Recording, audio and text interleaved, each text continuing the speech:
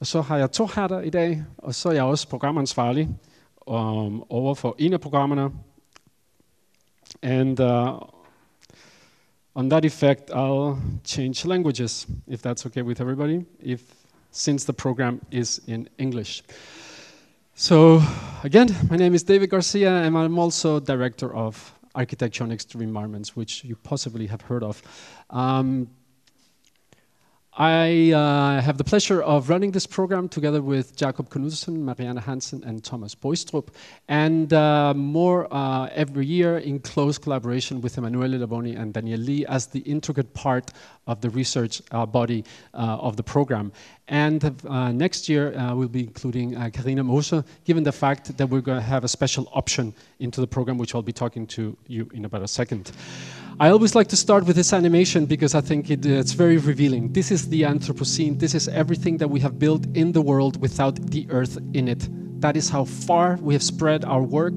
That is how far our cities have spread out. And obviously, when there's a challenge, they meet it head on. Because very often we've just continued the way that we've been building for the past century, haven't changed much about how we relate to architecture and its challenges. And densification, for example, close to coastal areas has a larger impact. So we're interested in climate change, but especially in climate impact. How does it impact our cities? Health in buildings, that's a crucial aspect in contemporary megalopolis in the developed world, but also everywhere else. Materials and their origin, their circular economy, where do they come from? Do they really have to be brought from the other end of the world every single time? Pollution, and how can we deal with that, which obviously syncs very well with UN Sustainable Development Goals, which we've been dealing for a while, but it's an added addition to the focus of the school. Nonetheless, there are some, I would say, primal questions that we would like to ask ourselves. For example, how can architecture deal with these future challenges in a sustainable manner? And every time I look at a building, I say, how can we do this, and how can this type of construction do more? If we really look at this building, all we've become really good at is actually controlling the environment inside in a better and better way. But we have tens of thousands of square meters exposed to the outside, which are still doing nothing. It is just keeping the air and the temperature and the water out. We think that it's about time that that is taken as a serious challenge in the realm of architecture. So in extreme environments, we like to engage with world challenges by working there, not from the distance of your desk, but by going there and getting your hands dirty. We want to explore how architecture can be proactive instead of a passive resource user. We want to collaborate with other disciplines and researchers towards a site-specific architecture that draws resources locally and efficiently, and to critically work with technology and performance while investigating new artistic expressions. And this one is crucial for us. We're not engineers, and we don't want to be engineers. We think that the more that we know how architecture and technology can work together, the more that we can draw artistic and design potential from those gestures. There are design and artistic universes to be discovered once you go into these aspects. And those are crucial for the world of architecture. That is why we go to the end of the world. Not to study these things from here, but to immerse ourselves in those extreme conditions which are very often out of balance. So how is this course structured? Well, we have a first semester. Fourth and fifth years collaborate all the time because we want to raise the fourth years to the expectations of fifth years. That means that when they meet the thesis project, they've almost already gone through it. They're working together and the expectations are the same for everybody. The first semester deals with information gathering, prototyping and making, and expedition fieldwork that allows you to develop a program, an architectural program that is then developed in the second semester. And we have artistic, practice, and research elements that go through the courses, through the year and the 2 semesters. Now, there's something new, which is that this year, if your development of a prototype seems to be fascinating enough for you, you're welcome to develop that as the second semester instead of the building, and we'll talk more about that. How is this course structured? Well, first, investigation, being informed. Before we go there, we research on demographic aspects, energy, history, urbanistic aspects of the place we're going to be visiting, energy, power, and pollution. And all these facts are gathered by you. You're taught to how to sort through the facts that are available today, how to go to resources that are reliable, but also then to curate it and be able to present the work so it's understandable and aesthetically attracting. I mean, that's crucial because part of your work as an architect is going to be about communicating. In essence, you're never going to build anything, probably. All you're going to do is draw things that other people are going to be building, or convince other people that your scheme is the best scheme to be built. So communication skills are crucial, how you draw, why you draw what you draw, and how you communicate from graphic to verbal presentations. And this creates a body of work that is available for all the students to draw information from before we go to our expedition. The second phase is about making with your hands, learning that things put together. It's amazing how we sometimes receive fifth-year students about to graduate, probably start engaging in building skyscrapers. They try to do a 2-meter structure and it just falls apart 30 times. It's incredible. And the power of learning by doing things by hand is crucial. You not only draw, but when you draw, you know what the implications are. This is what it's about. You have a task, and I'm going to use Otis as a project to say why is this relevant and how it works. So he was interested through this research in the pollution levels in Lanzhou, which was one of the most polluted cities that we visited in the Gobi expedition last year. He collaborated with these universities and suppliers to find out how can this be dealt, what are ways that we're using to deal with this, not only the traditional ones, but alternative ones. He discovered that plants are very active in cleaning our air, even more algae. So he engaged with creating algae systems that could take in air, and through a series of prototypes and sketches, devised a system that could be transportable, that could grow algae that came from the local river. There's a process of manufacture which is crucial. Whatever you do has to be able to be transported, deployed in different places, shown to researchers, tested, and then assessed and the performance of your thesis. It's okay if it doesn't work, but at least you can test and figure out why it didn't work. You're going through an exploration process that is informed. It's not just maybe. You put a set of pits together and that is transportable, and you learn how to use systems that can measure your thesis, that can measure your intentions and record those results. So whatever results are, you can present them. Now I'm going to show a very short film that kind of shows this project, and I'll make some comments along.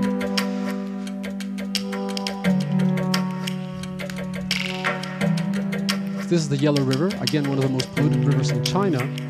But it still has algae. Actually, algae blooms because of its pollution levels. He learned from biologists how to capture that algae and isolate it.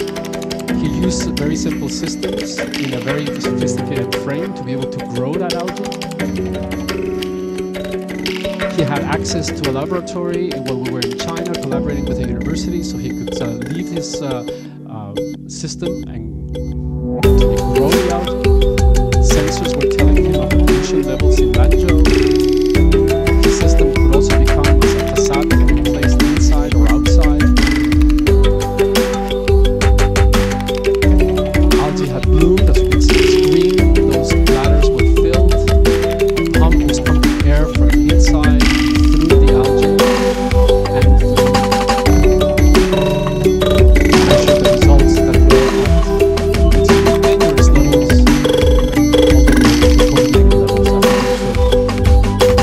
Now we think this is an exemplary project that for us it's almost as making a small building. You have a budget, you have a timeline, it has to be built, the plane takes off, you put a thesis to test. And not only that, it has to aesthetically and artistically engage with the community. Once it is placed somewhere, it's not an engineer architect. It is something that is talking to the world around you and engaging with learning and not just the curious. So being being there is important, and the qualities of these elements are the way that you actually get ideas that can be groundbreaking to be tested. You are the ones that are going to make the new architecture of the future. Not me anymore, but you. So that is why we are there, and we test these things, we record its processes, we collaborate with people and industry and practice, we see how they build in this context, we see their problems at first hand, and we are informed by all of these elements to define the program, the building program that you take with you to define a building for the second semester. Now, how do you turn this into a building? What does all of this have to do with a building? So I'm going to go through a couple of examples to show you how this impacts a building. Gabriele was interested in malaria, health in the Amazon, no access to medicine, no access to clinics. We went to the heart of the Amazon to study and meet with these communities. And she was interested in how different building elements, like nets, can still produce barriers between the mosquito and yourself, but still be used as architectural elements. So in her experiments and the collection of data, she found out that these communities were so far apart, it was impossible to create a single building that could allocate and give the services required. So the only solution was a floating clinic. This floating clinic was playing with traditional barge systems, but also with elastic and dynamic systems that could open up, build with different types of nets that would allow ventilation and air to go through, but to keep away the mosquitoes and allow not only for treatment and curing, but also for educational purposes as it navigated through the rivers and met the community. Another example, Johan, also in the Amazon, was fascinated by the power of plants to control temperature. So he gathered aphids, collaborating with biologists, found out that aphids don't need soil. They're always growing up in trees and getting their nutrients from the air. He collected them, had this portable facade that he would test in the city, and discovered that it could lower the temperature by a substantial amount. So he used that as a way of saying, well, if this can lower the temperature, I have this challenge of one of the hottest places in Manaus, this almost kilometer-long bus station that was in the order of 55 degrees Celsius. It was impossible to stay there and wait for any bus. He reassessed its complexities in the city and tried to distribute its flow of access by the different routes, distributed around an area that was free, and started to see how plants and airflow could start to curate and lower the temperature, and hence the power of simulating your proposals. The fact that you're sketching, simulating, sketching, simulating is giving you a feedback if your ideas are actually manageable. And he was able to create an architecture defined by biology, not by traditional walls. Just by the growth of plants, seasonal plants, at different levels and different stages, in different areas and different zones, we're able to curate the temperature necessities and requirements in this bus station in the middle of Manaus. And Rob, who studied sewage, one of the biggest problems was also in Manaus, the accumulation of garbage and unfiltered sewage. With his experiment in the first semester, was able to curate where does these come from? Where all these pollutants come from? And what type of pollutants are they? They were from heavy drugs all the way to industrial products. And he was able then to generate a program that concentrated into how do we do a sewage system, a cleaning system for this river without creating an industry and an infrastructure that is not accessible and not giving anything back to the city. So, fascinated by the power of performance and theater of Brazil, he created these sewage cleaning plants that were also playing with the tide and were also acting as spaces for the public, for performance, for the playfulness of seeing the transformation of something that was useless into something that was clean.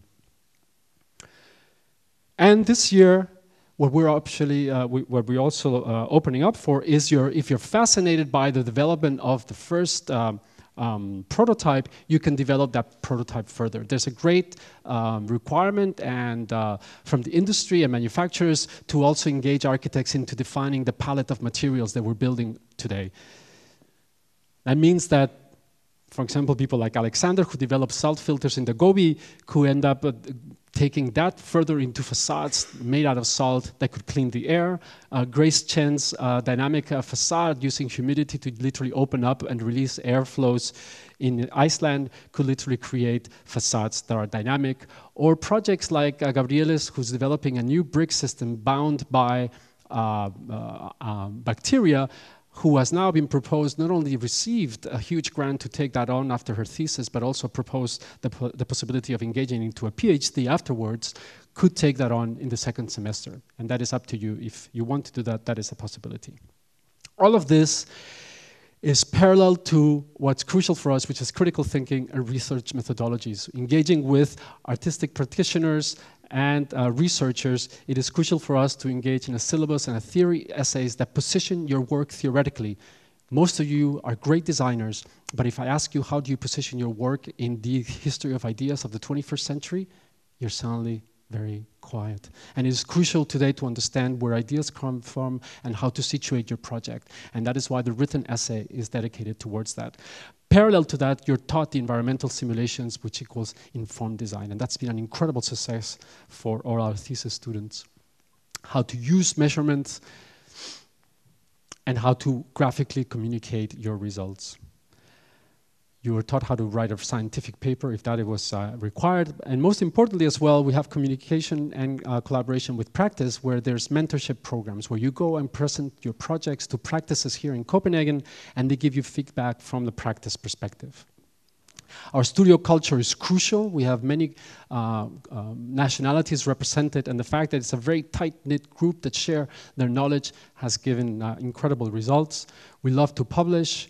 We just published the second book on the Amazon, and it's available in the library, and obviously also to exhibit, which is a way, of, again, of controlling and communicating your work. Next year, our focus is on the East African Rift, and we'll be going to Tanzania. Dealing with health issues, we'll be traveling from the coast, Zanzibar, Dar es Salaam, Serengeti, Kilimanjaro, and the depths of Tanzania to deal with many of its challenges. Tanzania ranks number 151st in 188 countries, and that means that there's a lot to do, especially when, according to the WHO, the top 10 causes of death, 3 of them are linked to housing. Literally, lower respiratory infections, diarrheal diseases, and malaria are linked literally to architecture. How can architecture make a difference? We are lucky that Jakob Knudsen is engaged in projects and research in a huge funding pool from WHO to the Belinda and Gates Foundation in engaging and testing new architectural formats that we'll be visiting. We have a huge problem in the developed and large cities with regards to how they treat, actually they don't treat liquid wastes. This is the same city, just on the other side of the fence. How you're building for new residences, almost as a copy-paste of the West, misunderstanding its climatologic conditions. How can you as an architect make a difference? And how can you also give a chance to the rural communities to develop new energy resources instead of building and burning their own? How tourism is an asset, but it's also destroying many of its local flora and fauna. And how imports and exports are impacting literally their landscape. These are all the mines dealing with aluminium and gold. Gold is extracted in large amounts. It is their main export worldwide. But at the same time, it is extracted by hand. This means that about 20 tons of mercury are annually released to the environment in Tanzania because they extract the earth that they burn in fire, use mercury to separate gold, and the mercury literally goes up in the air. Huge energy extractions are being developed, and large areas of Tanzania have now become available for that impact. How does this impact architecture, and how can you, by looking very close at this context, draw assets and make a difference? Knowledge that can then be used everywhere else. So as a last thing that I want to say, if you burn to engage with the world of challenges, to explore how architecture can be proactive instead of a passive resource user, to collaborate with other disciplines and researchers towards a site-specific architecture, and to critically work with technology and performance while investigating new artistic expressions, I hope you consider us. Thank you very much.